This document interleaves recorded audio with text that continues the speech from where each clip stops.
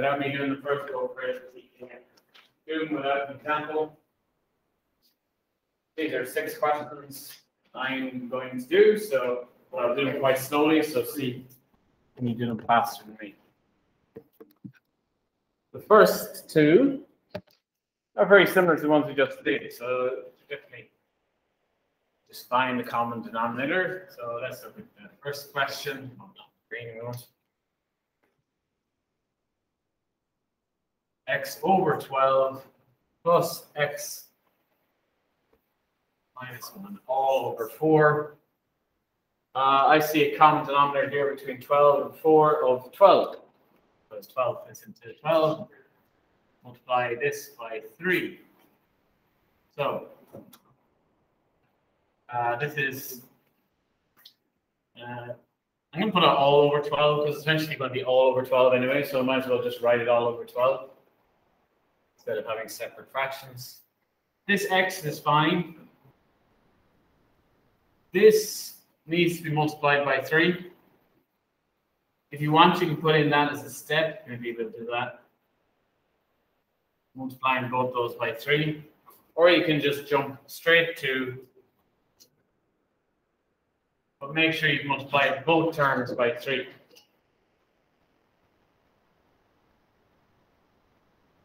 Still over 12. Now I can combine some like terms on top of the fraction here. X plus 3x means it's 4x's minus 3 over 12. Is it okay to cancel out the 4 and maybe 4 from the 12? Because 12 is 4 times 3. Do that? No? Not. Remember, if you're canceling out that, it has to be a factor of both. You only cancel out factors. Otherwise, it doesn't work. You just can't cancel out from a bit of it. Okay. That's the answer to the first one. Second one. Hopefully, you can. Did anyone finish the second one? Yes. Few of you? Okay, let's see. X plus 2 over 7. Let's get rid of this one. All right. Common denominator is shield. Okay. So this has to be multiplied by 7. That has to be multiplied by 3. This multiplied by 7. And this multiplied by 3. No issues so far. I'm going to write it all over 21. I'm going to do the same step as I did the last time, the kind of slower step.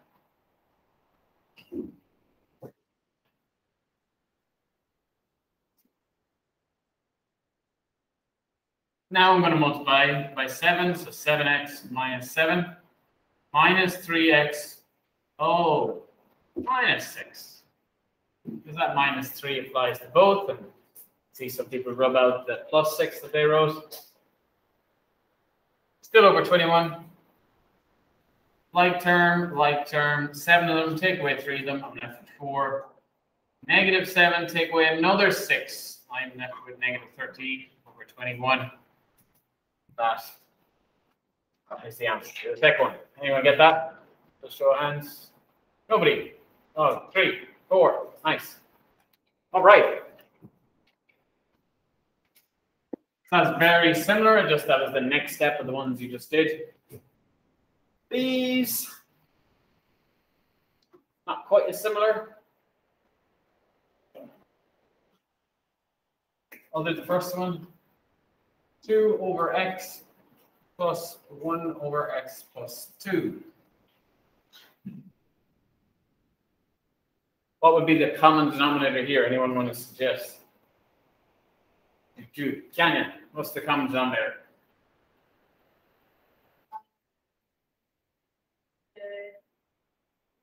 Plus 2. X plus 2? Yeah. Okay. Sam, you disagree? No. Solid. Okay.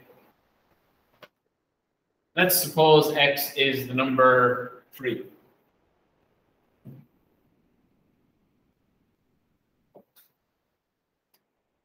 Is the common denominator of those two 5? No. 3 plus 2 is 5. Common denominator is 15. Let's leave it back as 3 plus 2.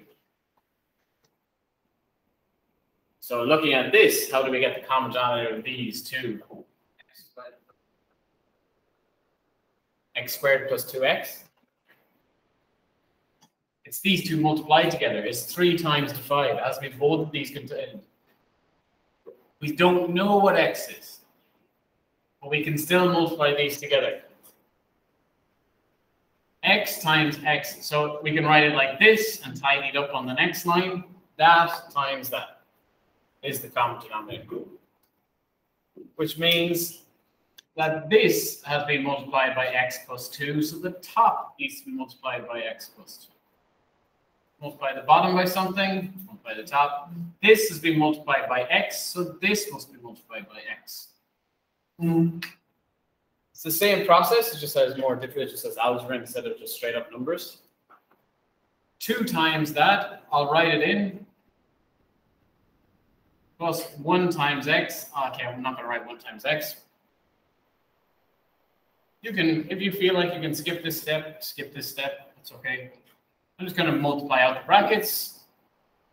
I'm not looking for an answer for x, it's just writing as a single fraction, right? Simplify as much as possible. So I'll have x is in my answer. 2 times x, 2 times 2, plus x. Multiply that out if I want. X squared plus 2x, as Sam said. Right back. Like terms, 2x and x means 3 x's there. All over x squared plus 2x. That is a single fraction. Okay. See, can you do part B before me? Remember, the process was, if there's x's involved, perhaps the easiest thing to do is just multiply that by that to get the common denominator. Sam? On part B, we do like FOIL. Yes.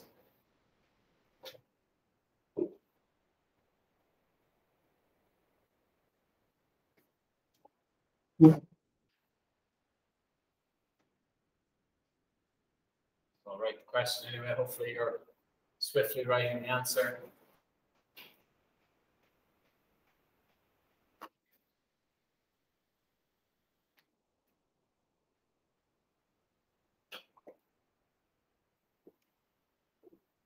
Sheila, you've formulated your answer fully.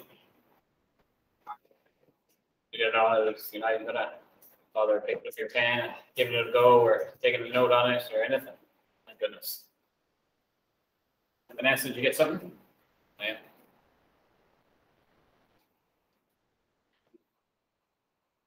So my suggestion was to say that this times this is the common denominator. I'll go with that. Which means that I've kind of done a cross multiplication at the top, same as this one. This now needs to multiply by the 5. Minus 1 times, which is just minus x plus 2 on the other side. So it's like this is multiplied by that, and that's because when you do that common denominator, that happens.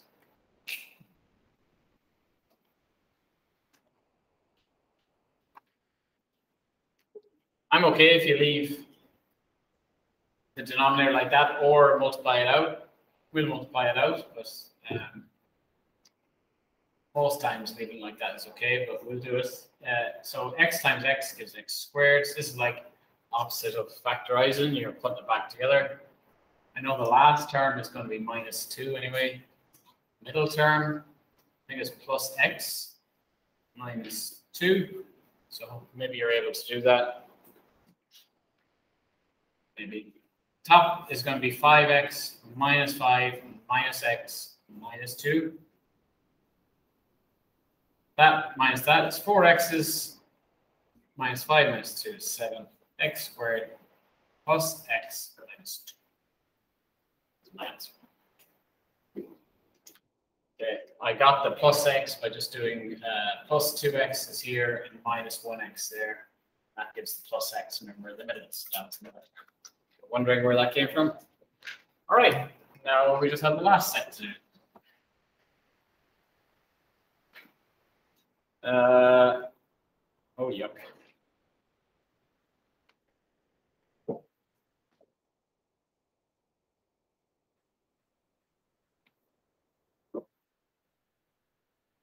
So it's back to multiplication. Okay.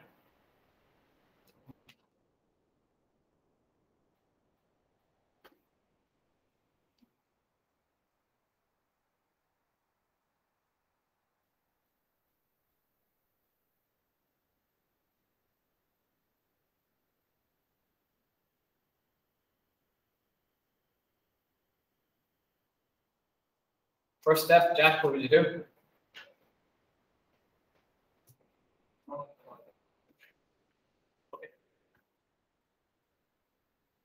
So you're gonna do that times that and that times that. Okay. Let's put that in brackets so I make sure I multiply everything by everything else. That is okay. X cubed plus x squared plus 2x squared plus 2x. That's everything multiplied by everything in the top line. And you multiply everything by 2x squared here. That's 2x to the 4 plus 6x to the 3 plus 4x squared.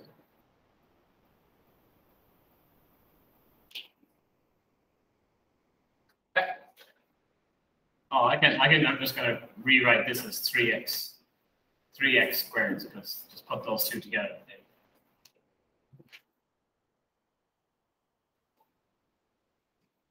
What next, Jack? I don't really understand how you do it.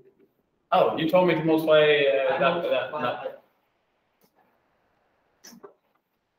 The last numerator, x squared equals 2x. Yes. Multiply that by, I wrote that in brackets, and then brackets next to it, and x plus 1.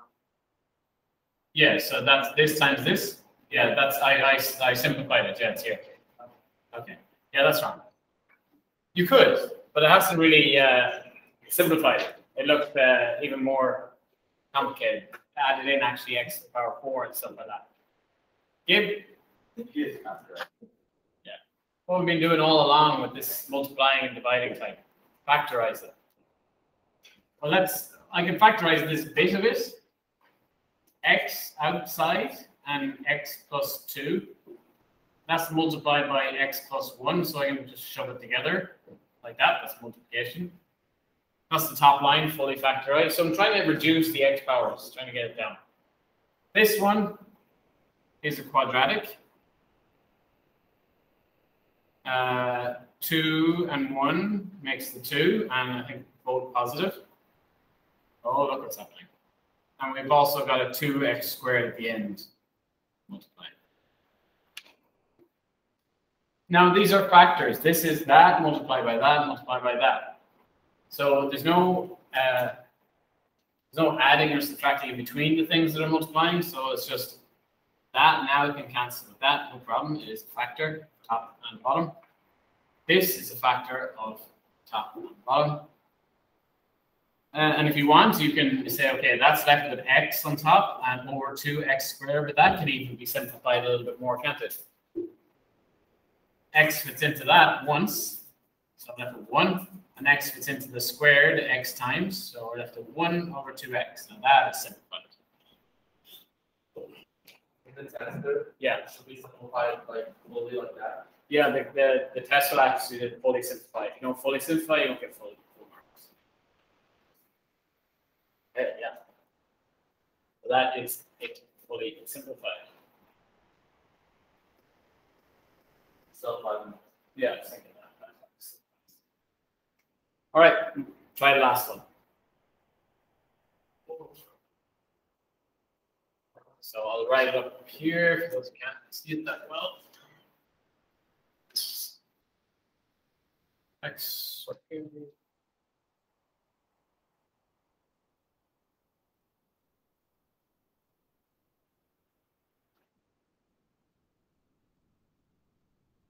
It's a division.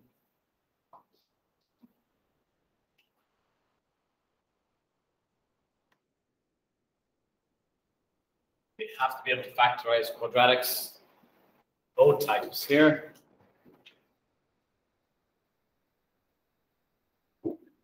Minus x.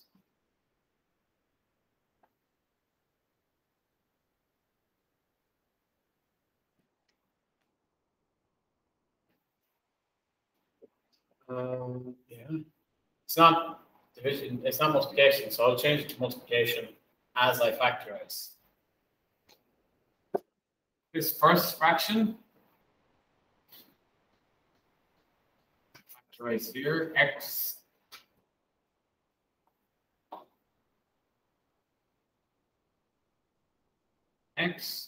number is the multiplied to give 4, 1 and 4, 2 and 2. 2 and 2 are never going to add or subtract to 3. So 1 and 4 is what I'm thinking. And I want the 4 to win the battle. It's minus 4 plus 1 to make a minus 3. So that's it, factorize. Bottom here, you can factorize x out, and x plus 1 is remaining. And that is multiplied by this one flipped. So as I flip it, I'm going to factorize it. So I flip that. That's now that becomes the numerator. This x times x gives the x squared. Something needs to multiply to give 12. 12 times 1 will never give 1 in the middle, add or subtract. 6 times 2 the same. I need 4 times 3 because that subtract to give minus 1. Right? So really, if it's multiplication, these can all be shoved together already because they're multiplied. Just put that in brackets just to signify they're all multiplied. And then whatever cancels on top, they're the same. There's an x plus 1 and an x plus 1. An x minus 4 and an x minus 4. It's an x and an x. And that's it for the multiplication. So we are left with x minus 1 in the numerator and x plus 3 in the denominator.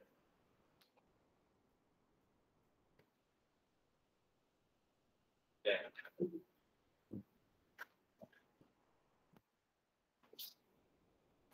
All right, so we